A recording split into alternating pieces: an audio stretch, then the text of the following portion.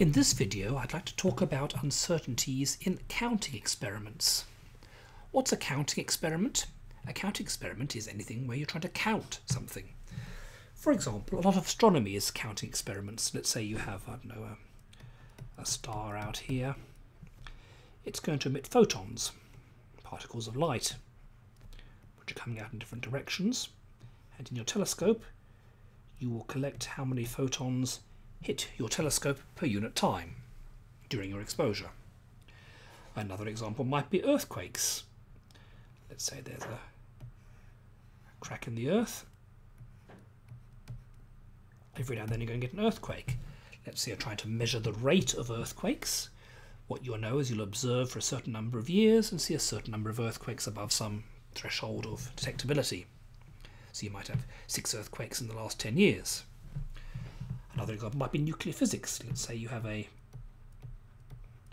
atomic nucleus, and every now and then it's going to decay, and it can decay in different directions, and you might have a detector sitting here ready to see when it decays what particles come out. Now all of these are counting experiments, and you might think that they actually don't have uncertainties in them because they're just telling you how many things you see. And you can tell this for sure. There were 5 earthquakes, not 4.75.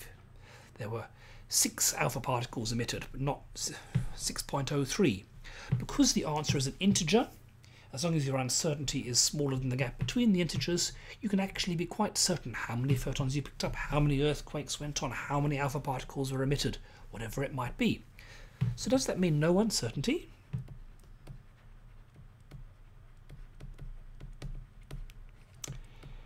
Well, alas, no. The problem is you don't actually care about how many alpha particles hit your detector at a particular time, or how many photons, or how many earthquakes, because you haven't observed it for all possible times. Let's say you're picking up photons from a star. You've learned how many photons happen to arrive at your telescope, located wherever it happened to be at that particular time. What you really care about, though, is not that. What you really care about is the average rate. Likewise, if you're trying to work out a map of where the most earthquake-prone parts of the world are, what you care is on average how many earthquakes are happening in particular places, not how many earthquakes happen to take place while you were measuring it over a particular 3 years when you had a seismometer built in there. Likewise, for a particle physics experiment, what you care about is on average, does a particle decay as an alpha particle 17% of the time or 17.3? What you've measured, though, is not that. It's not the average chance of something decaying. It's how many happen to decay in a particular way in a particular time. So this is the problem. What you want is the average rate. But what you measure is a specific rate at a particular time. And presumably those are going to have something to do with each other, but they may not be exactly the same. So for example, let's say you expect to pick up 1 earthquake every 10 years. That means there'll be some 10-year periods when you don't get any. There'll probably be very occasionally a decade when you get 2 or maybe even 3 earthquakes. Likewise, if you're trying to pick up how many photons, and you're going to get a photon a second, some seconds there'll be none, some seconds there might be 5 photons. How many seconds do you have to average over before you got a really good fair rate? Well, the answer is simple. We measure this, we want to measure that. What's the uncertainty going from here to here? The rule is,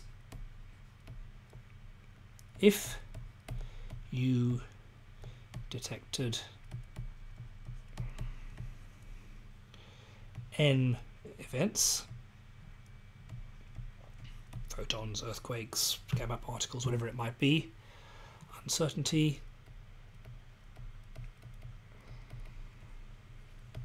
is the square root of n. Very simple, very simple. Square root of n, but very important and very, very widely used. So let's look at it in an example. Let's say you had a 10-year period, you measured 9 earthquakes. What is the rate?